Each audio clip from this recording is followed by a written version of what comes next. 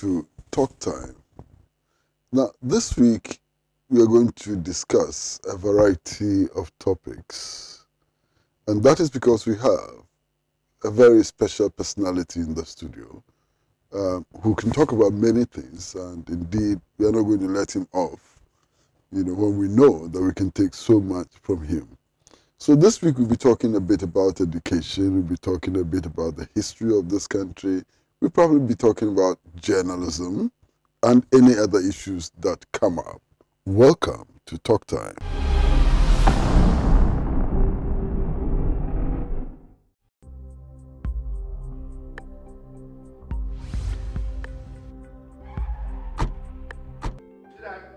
I'm home. Come to me. Oh, and you damn come honey sir. Dang. Castle. So when you mean to be able to Hanuma, can one carry an asset? Ade, pay your answer, young man myself. Oh, what happened? Try me, maybe. What for cocoa bit? Only so blue, and answer, some legend. Young Casabe may say, what for cocoa castles? A dray and upper 2, and you minute 2, and me a friend say, Calamity 2, driving what in a doom was seen to me near you. One of my drew way, was this in bed down, Amadeus or the what the a drawing and yama a pin for, one warmer and manu for, a name more fra one you fear do me. Ghana Faja to Munti, cover 4 at the say, Male. Oh,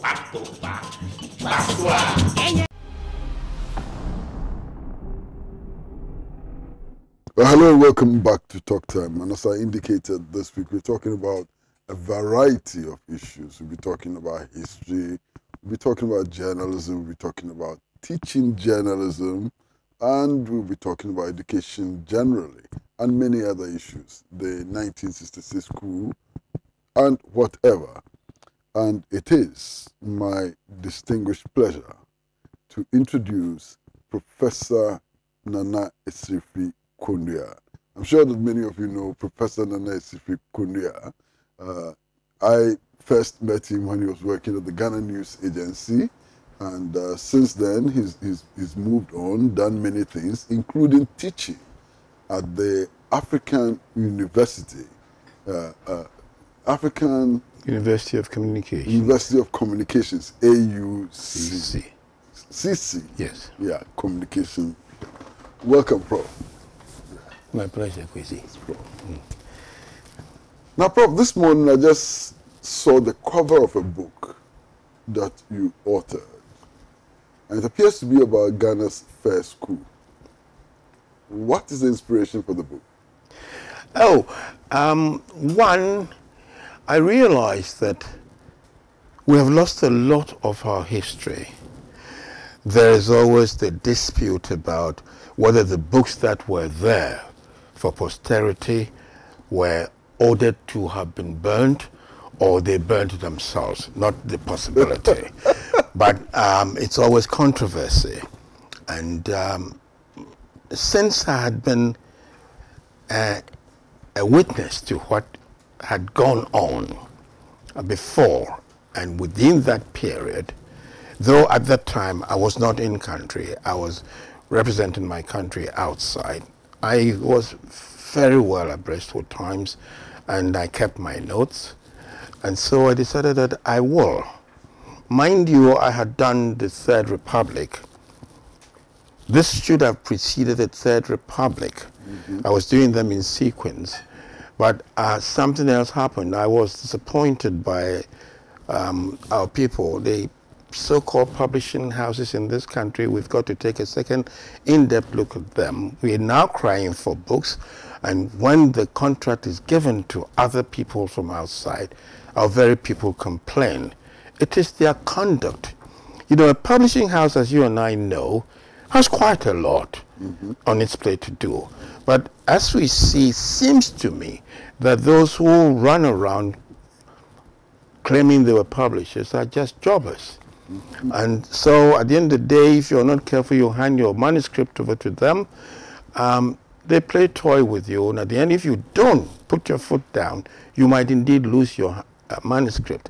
And I almost lost the manuscript of this one that you're talking about, though I kept hold of the the Third Republic. So since I was bent on recalling, because you never know when you're going to go. So what is left in your head, you might share it with posterity. And it's posterity and the vacuum in our story for that same posterity that inspires me, which inspire me to continue. I must say that I have just finished editing the final right of the from the Second Republic to the SMC2 close.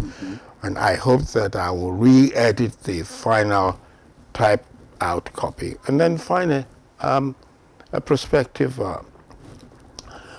publisher to put it out.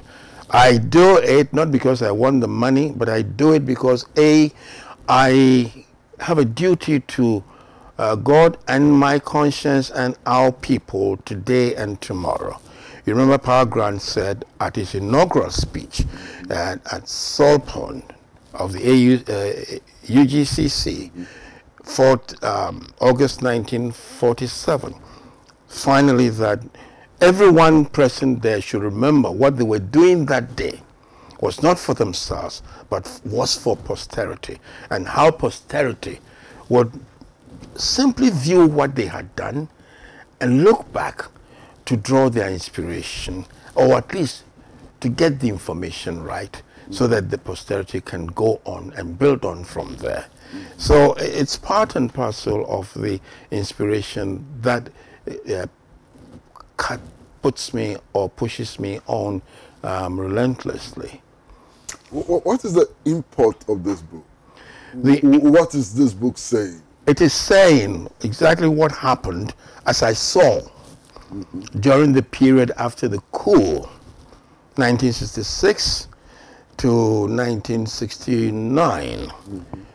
And I quote an interview you had with Tony Deku in the very first chapter or second chapter there, and interpret what he says, what you asked, provide the historical background from which perspectives from which you were coming, and then his responses to pigeonhole if there were any contradictions with any of the others that were issued by the NLC, and then the conduct of the NLC of government themselves, and how at the end of the day they themselves were pushed out by the very people who had used them to overthrow the First Republic. One very interesting thing which Mr. A.K. Deku said was that he thought Nkrumah was a very good man. Yes, he did. I was pleasantly surprised that if you thought he was a very good man, why did you join that? And it takes my mind back to literature. Yeah. In Mark Antony's oration, funeral oration, he described the noble Brutus as he is the only one who did what they did for the sake of Rome to great Caesar. Yeah. So in probability that he did. But you know, if you go back to the interview that you had with him, very insightful. At certain points when I was watching and replaying the tape, I thought that you didn't want to pursue or pin him down to certain points, particularly where he was constantly saying, that I'm not prepared to say, that I'm not prepared to say, that I'm not prepared to say. Unfortunately, he's gone with that. Nobody else knows. And this is our problem. That's another reason I am thinking that it behooves me to put down anything that I come by, and I feel it's worthwhile posterity's information. I will, because there he's gone. And previously, you know that all our great people, with the exception of Osagyefo Dr. Kwame Nkrumah, none of them left this country with any book at all.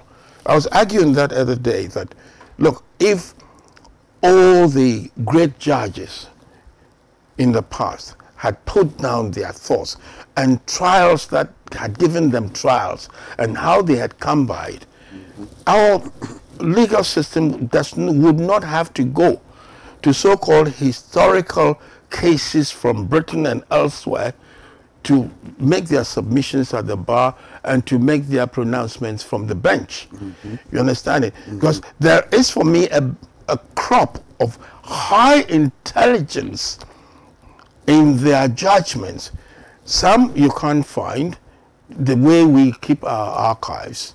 Others you can find in snippets. But even then, what you can get hold of, this great wisdom which surpass, for me, for me, great judgments which the legal fraternity will call landmark decisions.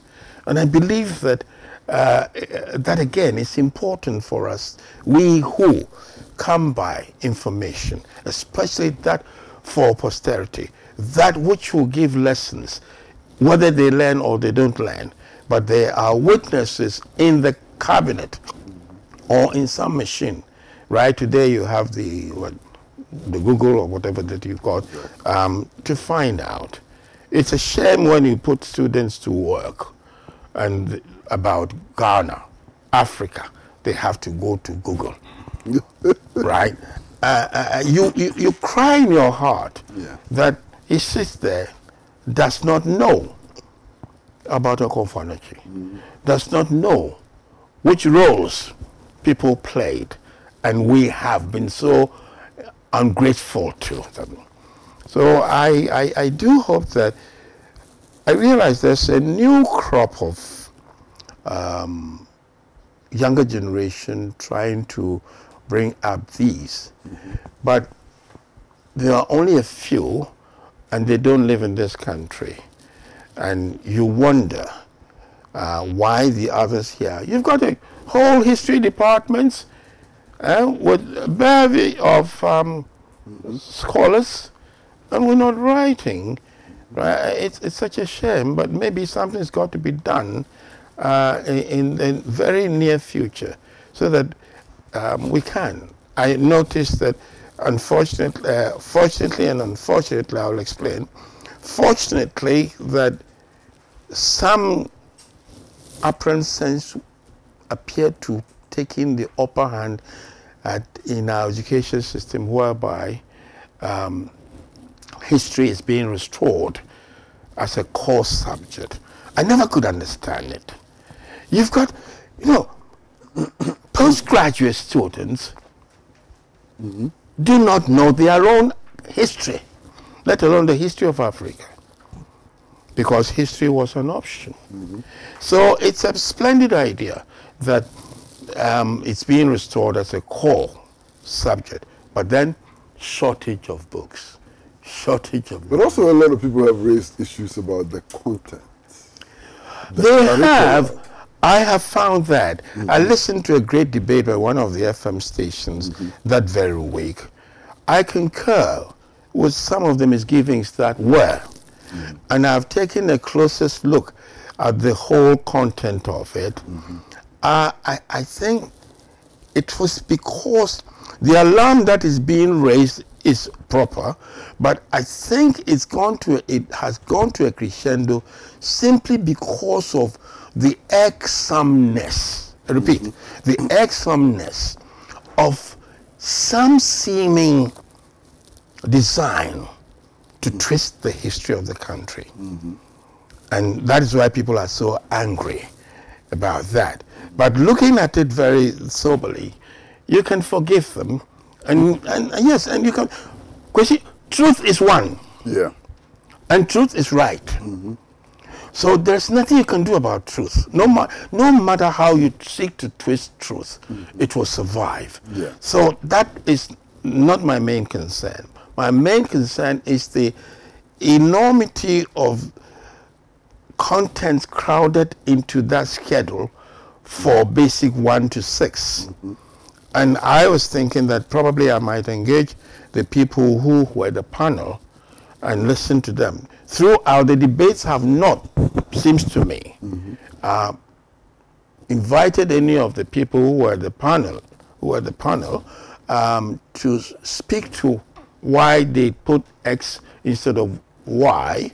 I think it's appropriate that if we want to get the minds of those who would rewrite the history, and not twisted, they should themselves be able to explain the lights from which they advise themselves to inculcate that. Much of it, you know, is civics, more than history they want to be written.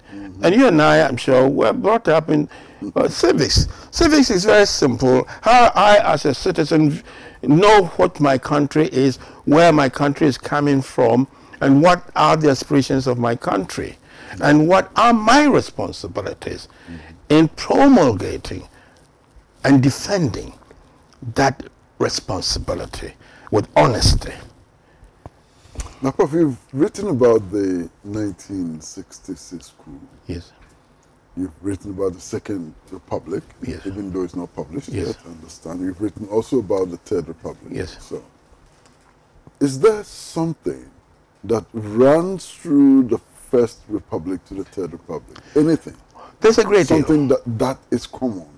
The common thing is, well, I wouldn't say common thing. The common things are a rundown of the system and abnegation of the fact that I am an African and a Ghanaian.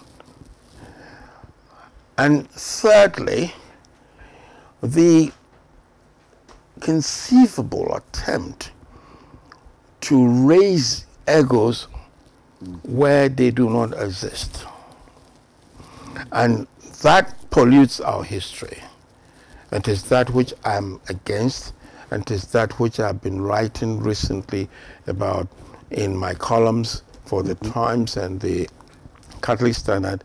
You know, I do hope and pray that this new enterprise is going to provide us with a real compendium of the reality and truthfulness of our history, because it is important for posterity.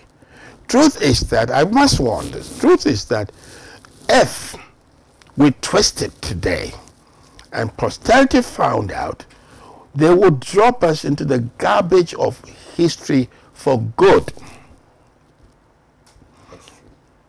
And I don't think anyone, you and I, of course, you and I won't want that, but I don't know about the others. It will be intellectual suicide if you know it, and for some other reasons, parochial, narrow, or broad, or for what my old lady, God bless her soul where she is, told to me, the stomach, you know.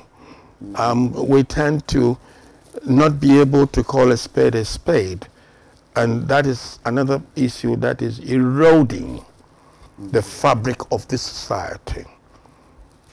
Prof, you were known as a journalist. How did you get involved with journalism? What were the motivating factors? Was it accidental? Was it deliberate? How did you become a journalist? Oh, you know, at college, we had a college magazine, and I started reading and writing. In those years, it was compulsory that you write. It was compulsory that every form, by the way, we did terms, first, second, and third. And even that, we couldn't do much out of it. I mean, it derives from the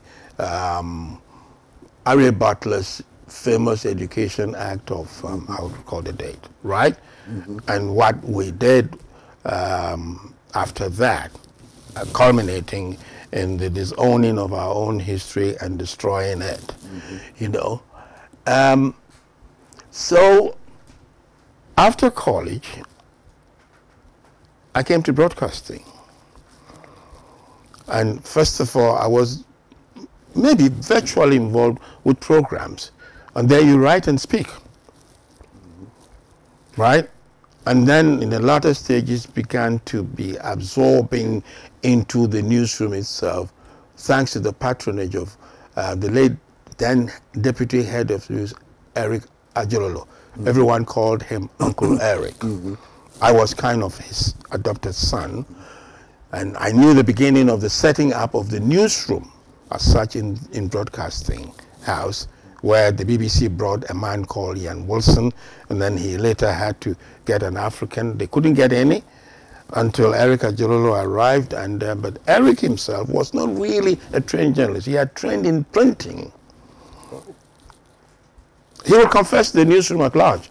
Any day he said, look, boys, you are doing your job, do it, and you will be remunerated properly, right? Eric never failed. But of course, he also gave himself the chance to improve and become one, such that he could, be an efficient editor of any news copy in the newsroom up in BH2 and BH3 until he left. So I transited from GBC to the Ghana News Agency. I joined the desk straight away, and I believe I rose through the ranks. The editing desk. The editing desk. Yes. And I believe I rose through the ranks by merit. And finally, I had to go abroad to study. And in the course of it, then, having done bits and pieces, there was the vacancy. And I was asked. In fact, I came back home on transfer to Accra. Though in between, I had been called back home because of the courses that I did to see about a few things in the newsroom and editorial setup. I'd been doing this report and then go back. No, I had come back home as if permanently once and for all, having done 10 straight years as a correspondent. And in the UK? In the UK. I was covering East and West Europe with North Africa as and when. So something tragic happened in my absence at the office in London. So I had to be dispatched at 2 days' notice to go back to London to go to pick up the pieces. And so I went back. So I enjoyed my stint, and I believe I didn't fail my country or myself. What was this tragic thing that happened in the office in the UK? Oh, the colleague I left who was in charge died suddenly. Oh. In fact, he's the elder brother of your present Chief Justice. Okay. And that's why you had to go back to the That's UK. why I had to go back, yes. So, well, viewers, we are talking to Professor Nana Essilfie Conduah. It's many things, many things. News agency journalist, broadcast journalist, teacher of journalism, and many things, author, and so on. We'd like to take a short break here, and when we come back, I'd like to find out about the relevance of news agency work. Is news agency work still relevant?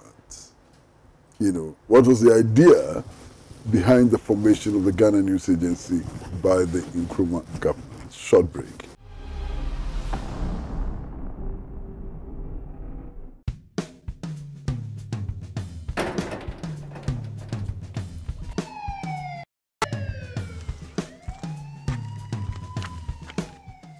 What's wrong? They took all my precious stuff.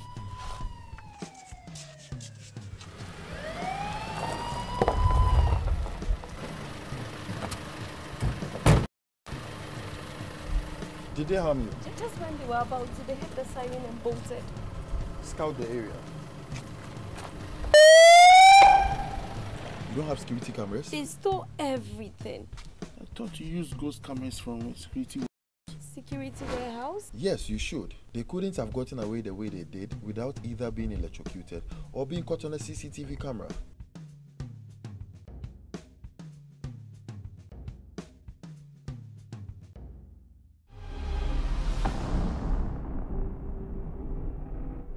Well, hello and welcome back to Talk Time. We are in conversation with Professor Nana Essilfie Conduah. Professor Nana Essilfie Conduah now teaches lectures at the African University of Communication Studies. He's been at the Ghana News Agency. He's been at the Ghana Broadcasting Corporation. He's actually writing books.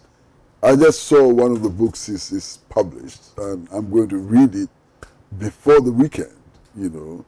It's about 1966 crew and so on. And we are so privileged to have such a distinguished teacher and journalist with us in the studio. Now, sir, what led to the establishment of Ghana News Agency? What were we trying to do when we established the Ghana News Agency? Very well, Kwesi. You stir the hornet's nest, I'm afraid. Ghana News Agency was a direct sequel to the establishment of the Ghana Institute of Journalism. I wonder how many people know the story that led to the establishment of the institute. I'll tell it briefly. At that time, CPP ministers were making gaffes, and Kwame Nkrumah was finally disturbed and was pushed to ask a question to a small group of the party hierarchy. Don't the ministers have PRs? They said, Osajifu, no. He said, what? No training institution in this country for... They said, yes, sir. So he called one or two of them. I think Ford and that West Indian who read the news at broadcasting, his name is gone. And then there was Kofi Bako, Kweku's father. He instructed them to go and establish a training institution. There he understood that the people that were on the local press, print and the mono radio, most had not been trained at all. But they were doing such a marvelous professional job. If I take one or two of the copy or the writings from those people, some only standard 7, others secondary school dropouts, no degrees, no nothing, and you compare it today, I cry. Standard quality English construction, all of it. Never mind. So they went about. So they had to invite a chap from advice given by Christopher Chancellor, who was then the managing director of Reuters London, was Nkrumah's friend. And so they recommended Reuters, right? From Reuters, they recommended a man called Macmillan. And Macmillan came to Ghana to establish the Ghana Institute of Journalism. The idea or the bargain that was struck was that entry requirements were going to be in favor of those who were on the job locally, because you couldn't see what the matter was wrong with them. The only thing is that they needed the lecture hall rationalization of what they did. Otherwise, they worked mechanically and they worked practically excellent, par excellence. So that was why it was tilted in favor of those on board. It's now been turned to the extent that now even those on board cannot, because they are asking you to produce this and that and that. You know, journalism, up to that time, there was a bevy of thinking in this country that it didn't need any training. You are imbued. It's something that's innate in you. You can be tapped by an elder and you are at it. And most of them, yes, in those days. Besides the elders who established newspapers and the rest of them, from Bannerman Brothers through Hutton Brew, they never went to any school, really. They were professionals, doctors, schoolmasters, teachers, right, lawyers, who started and established it, right? So the coming on board of training as an aid memoir was the idea.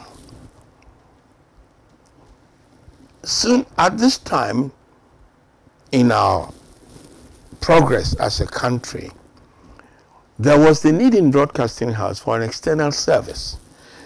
The external service then had to be established as an adjunct to prosecuting the independence and encouraging fellow African Africans who were struggling for their independence. Ghana had become the Mecca for independence for Africa and the Mecca of learning for the rest of the world. Indeed, they came in their drones to Flagstaff House and the rest of it. They sat in capitals and waited what was said from Accra to fashion policy. GBC External Service pioneered that, and they did very well. It's now been killed so badly. It was killed after the coup. No one knows why, but it's important. All I knew was it was said to be one of the instruments of Kwame Nkrumah, so finish it. So they finished it. Now, before we went off air and you signed off, you broke off. You talked about why Ghana News Agency was, and I've said that Ghana News Agency was a sequel, direct sequel to. Osajifo realized that apart from voice, we should also be seen to be reporting ourselves. And you remember when he inaugurated GNA, GIJ, and GNA, he re-echoed what was said then and this time, that he was looking forward to the day where any copy from Ghana News Agency that dropped on anywhere of the world, news editorial desk, once it bore the insignia of GNA, will not be challenged anywhere, because it ought to be trusted as the African reporting from his African black pair of eyes, unquote. And so GNA was established. You know, if you're going to Asylum down from the cathedral, you've got these gin buildings there. The first one was not gins. It belonged, I believe, to the Baxmatis, right? It's on top of that that we found a place to inaugurate GNA. Wow. It was later that GNA was moved to the beachhead there, close to Bedimpo Memorial Hall, adjacent to the Accra Traditional Council buildings there. And GNA lived in those makeshift building, more or less kiosk, right, with corrugated iron sheets and the rest of it. It was comfortable anyway, working in that situation. We simply enjoyed doing what we were doing because we were imbued with telling our story, and we told it so well that we became highly competitive on the international circuit. They would want to read GNA copy as much as they would want to listen to GBC External to make policies, to inform them to what next to do. And so those years, yes, Kwame achieved it with just that single masterstroke, right? GBC External and GNA, gave us voice and huge presence on the international information circuit with governments and with the peoples of those places, right? So this was the vision. Now, you were asking again in that quick summary for the break, is news agency relevance today? I'll say, why not? Reuters exists, CNN exists, Jazeera exists, all of them exist. Why not? It's relevant. The unfortunate thing that has happened to GNA in this country is that when the coup occurred, there was a design to kill GNA as well. All the outposts, London, New York, Nairobi, Lagos, were run down. Only London survived for a while. The rest of them were run down because they were neglected. GNA was thrown into huge debts. I attended several rescheduling of debt payments for GNA. Now, the result is what you have. You are not seeing a copy that resembles, a news agency writing. It's a specialized area, if you understand it. And in training institutions, because one, there's no staff, two, they are not aware, and three, nobody cares, they are not. At GIJ, where I taught when I had resigned from Ghana News Agency, 1977, we met with teaching broadcast journalism, print journalism, and wire service, which is news agency journalism. The training institutions don't seem to me to have any idea whatsoever about this distinction. And in any case, GNA had become a passed on albatross, a kind of take it or leave it, James and Sphinx, right? It's supposed to be a state-owned thing, and they are suffering from anemia of state funding, just as the rest of them. Graphics seems to be the only one which found its bearings out and can find its head above the waters. The Times is saddled with so much, which you know, debts. GNA, no better. So, inside there, the know-how is not there. The people who were the rump had all gone, or they had, mind you, some were arrested after the coup, and it was tough. You understand it? So this deterred anybody else who would want to join the news agency. That is important. The same thing happened in Broadcasting House. Their appointments of people or persons who knew nothing at all about broadcasting or journalism were appointed to the top. So what happens? Those who would find their exit found their exit. Those who wouldn't and beneath, right, decided to fold their arms and watch on. They brought you in and said, all right, Carry on. carry on. Just understand it. So, and over the years, there has been that deterioration. Incidentally, somewhere around between 2000 and 2004, so there was rumor that GNA was being prepared to be sold to private investor. No, I fought it. I and a few others, we fought it. And they backed out. All right? But that is what is left of GNA. News agency is most important because one, you cannot deploy all your persons from the center through the country. And GNA gave this country blanket coverage. And blanket coverage of Ghana and Africa from Accra to the world. Right? GNA was carrying that yeoman's carrier. And he told our story from our own perspectives. You understand it? I mean, why did we not? And why don't we admire this? Why do we have? And the greatest mind of Osagyefo was simple. That the African can do it on his own. And does it from his own morals. And not from copying. Just as in our education, right? He said we were made to behave apes of Englishmen.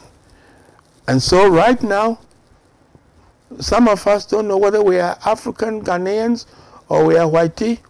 As for the children that are being born outside, their case is pitiful because they don't know who they are. But they bear Ghanaian names. Yeah. They bear Fanti and Tree names. And if you ask them, who gave you that Asantua name? Well, my mom, my dad. Does it have any meaning? Yeah. I don't know. Yeah. Yeah.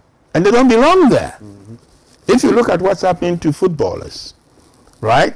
And yet without the Daki footballers, those English teams and those continental teams will not win laurels.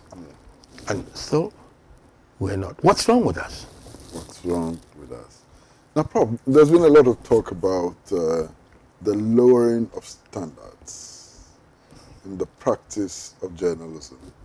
You teach journalism, yes, and you practice journalism. Is there some truth? There's There's total truth.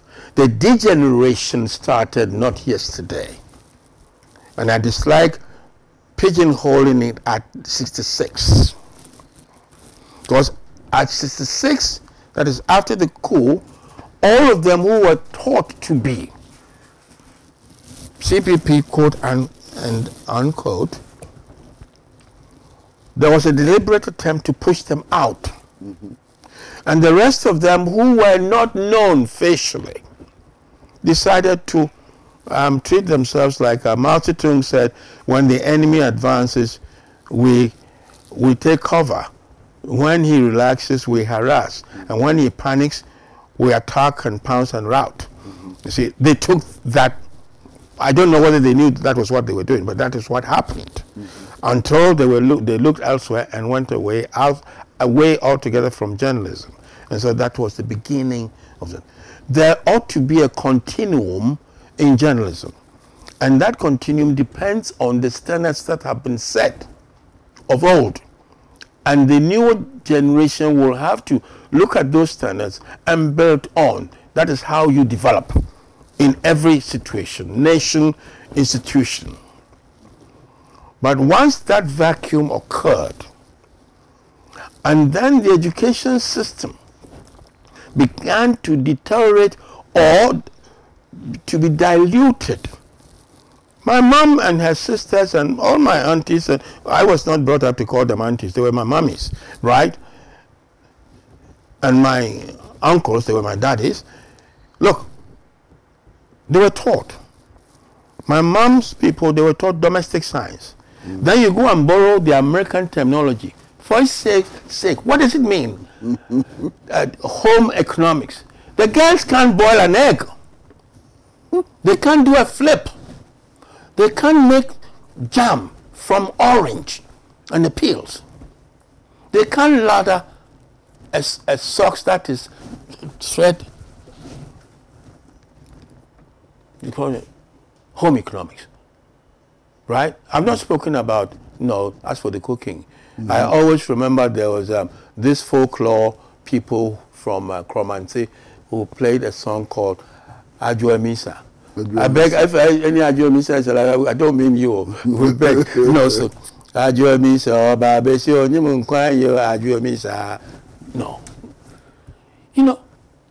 That is today. Take away? Come on. And they come along with holding certificates of what? Home economics. And you give the girl money to go to the market, it comes, cigar wire short. Can't manage it. And, their mothers were able. Without going to school, they could manage the home. So if you really want home economics, that is the managerial side of it, and, and the application of it. But it's not there. So you see, what those borrowings of titles have done to our existence, right? To the extent that some people say that, what about English? My God, at every form in the secondary school, each term, apart from the English literature and the English, you will be made to read 3 supplementary textbooks. And you'll be tested on that every term. So at the end of a term 3, that is at the end of a year, you have read how many books? 9 supplementary. You learn the English language because that is what you are going to have to work with. Where is it now? Now, if you look at, I'm sorry, but I've got to, if you look and listen to the English the teachers themselves speak to these kids in the classroom or the lecture hall, do you expect them to? Yeah. You understand it? So really, absolutely, the standard started drooping and has drooped so badly that it is very difficult. Kwesi, look, a postgraduate, you ask a postgraduate to write a half a page, A4, you will bleed every line. When they come along with first class, second uppers, there's something wrong we've got to investigate. We've got to put right. You understand it? It's boiled down to jokes in this country. Oh, well, you'll get a piece of paper if you know in Ghana, if you know the ways and means. And I thought ways and means was applying only to football and gerrymandering of football, but now it applies to education as well. Everything. So it is true, and my heart bleeds for it. I hope that we will try to make that also. It is a core subject, but I think the fault lies with the foundation of the people who come along and the teacher. Where are the teacher training colleges? Yeah. Are we training teachers at all? The missionary schools or the missionaries in the institutions had teacher training colleges. And they were taught A to Z. So in our day, maybe they call it development. If that is development, I'll take it. But I would prefer that one. That where the teacher alone can teach a class, A to Z subject, and perfectly well, with music, literature, civics, geography, history, mathematics, English, right? And very well. The other day I worked to a bookshop a year ago in Britain. It was in the archive side of that bookshop on Tottenham Court Road, and I found a book we used at the secondary school, Tropical Hygiene for Schools. I loved. The man came and said, "Sir, why you?" I said, "Well, I've remembered my school days." Did you? I said, "Yes." Yeah. We were made to read it, Tropical Hygiene for Schools. Yeah. That alone was enough to put you fairly conversant and on a platform to take on at the secondary level all the divisions in science, physics, chemistry, and biology and zoology. Where have you gone with it? So for me, the thing about this new education curriculum, or whatever they want to call it and want to do it, the only thing I have is that it's worth the alarm being, sounded, but it depends on how we approach the rewriting, and it depends on who is going to teach what.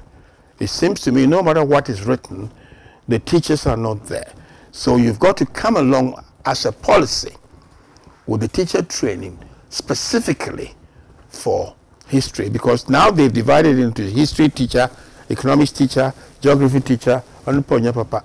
So, you have to contend with that, because without that, then you're going to raise the books there, and there'll be no, real teachers to teach it.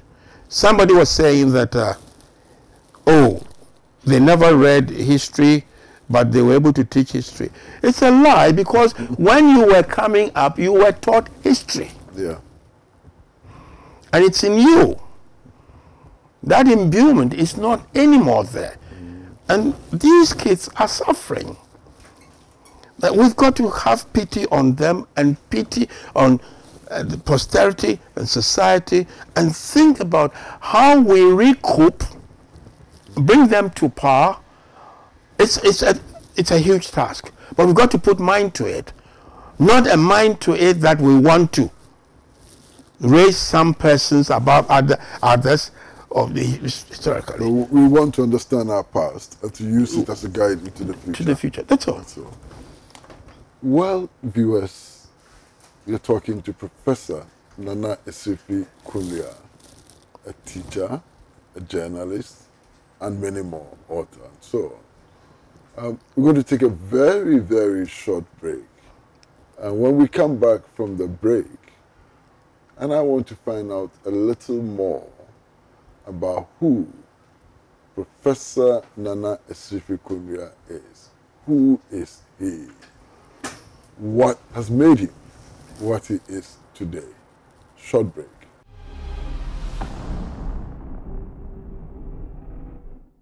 Yes, Dad.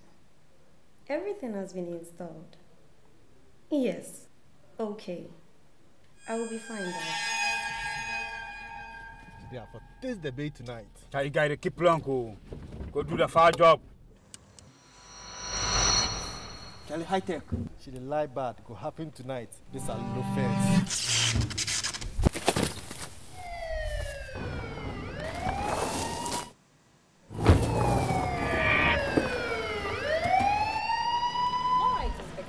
They couldn't get in this time. How come? Security warehouse. Smart choice. I guess you have some footage for me there. Crystal clear picture. Pause. I think I know this man.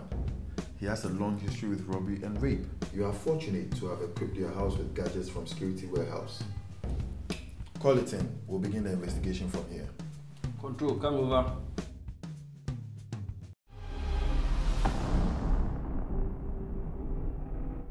Well, hello and welcome back to Talk Time. And we are in conversation with Professor Nana Essilfie Conduah, a lecturer at the AUCC.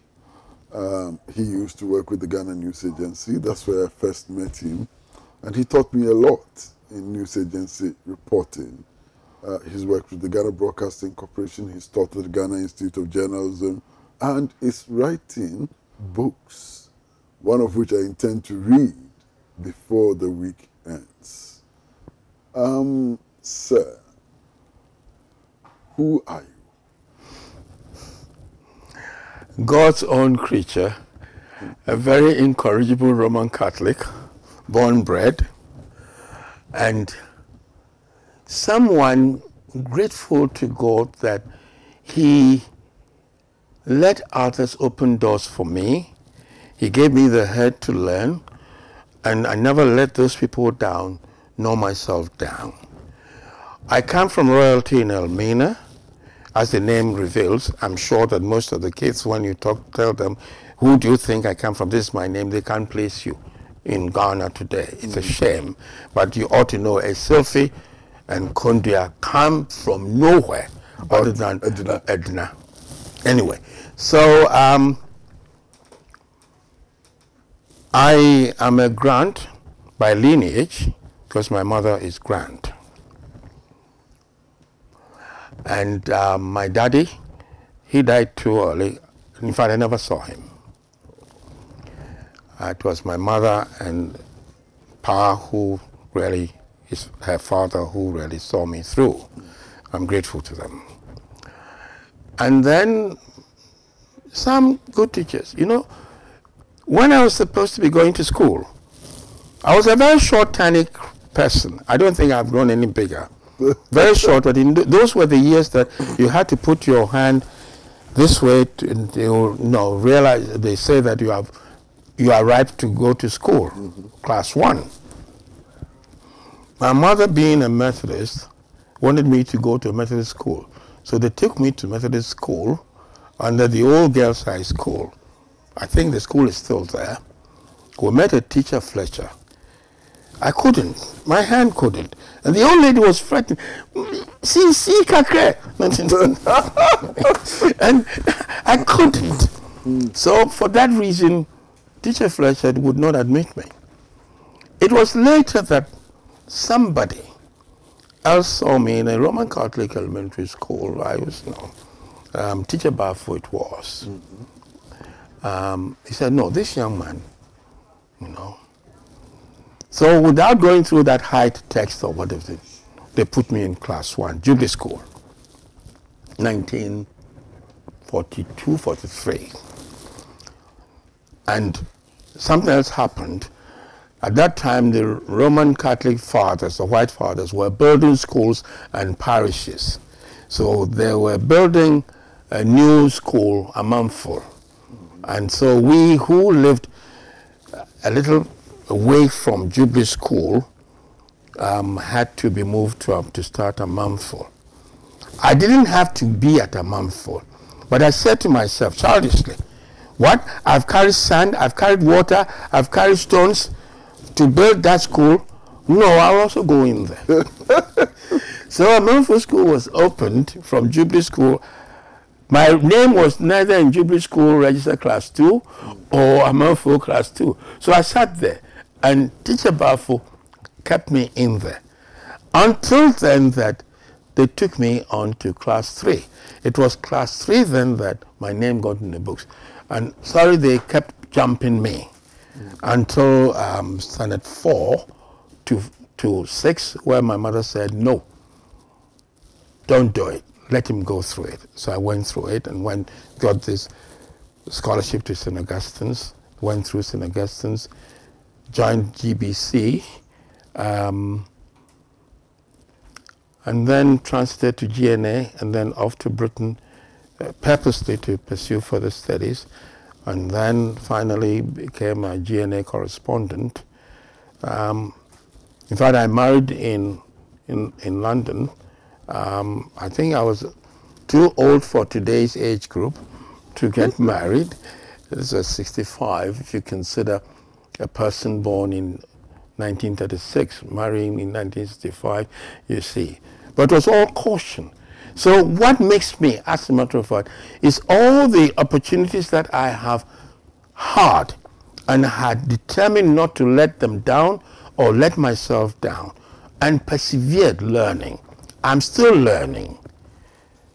And that is what is made me. Being put in a political pigeonhole, is that possible? I am a political historian, and I want to remain there to be able to exercise my right of independent mindedness as I do now. Of course, in this country, I know I carry a certain label, as this country has become rotten in terms of label. As soon as you begin to criticize or something you say is critical, they put you in a label, whilst you are not. You understand? It's simply that your ideas may coincide with what that particular labeling, ideologically or political party-wise, is tilting. But really, I would want to remain, as my education has led me, a political historian, a teacher, and I occupy the chair as chair of journalism at AUCC. I'm grateful for the authorities for having me there, and I'm grateful especially to the kids. You have I met one young lady and a young man, and this is my lot, Kwesi. Everywhere I go in the media system, outside of other people who are not in the media, but they kind of give me that respect, I'm grateful to all of them. I can't say thank you, but I will use the advantage of propinquity to say thank you all for giving me that little, honor.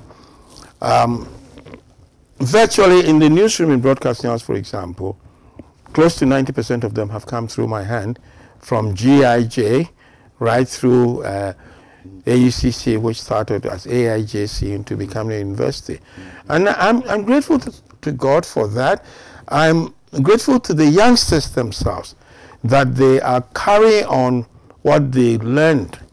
And oftentimes I know I was very hard, and I remain hard. You will not write, there goes, and for me to allow you to get away with it. I'll give you the biting edge of my tongue and ask you to go and correct it. I've been strict, I remain strict, because I hate hypocrisy. I want to be myself. I remain myself, and I'll tell you in your face very politely what I think about what you're doing and provide you an alternative as suggestively with humility. And that is I. Now, Prof, I mean, a lot of people have heard about your books. Now, if they want to find the books, where can they find them? Oh, I said, maybe didn't know where I was running over it too much, that I'm not interested in the money, Kwesi. No, it's not about the money. No, yes. People want to read They want to read it. Where can they find the books? They'll find copies of the Third Republic in libraries of Cape Coast University, Legon, BAM Library, and I believe Tech. This, and then Padmore Library. Padmore Library. Yes. This one I gave some lot to the Kingdom Bookshop. I don't know its status now, but really my interest is that you've left something for posterity, and that's enough. Thank you very much. Thank you, Kwesi. Thank you very much. Well, viewers, We've all listened to this conversation with Professor Nana Essilfie Conduah. I've learned quite a bit about him. I've learned a lot about Ghana, and I've learned a few things about journalism. And I do hope that all of us who participated in this, those of us in the studio, cameramen, editors, and so on, and those of you at home, will all benefit somehow from this conversation. If we succeeded in making you benefit from this, we are most grateful. And if we didn't, which I doubt, we sincerely apologize.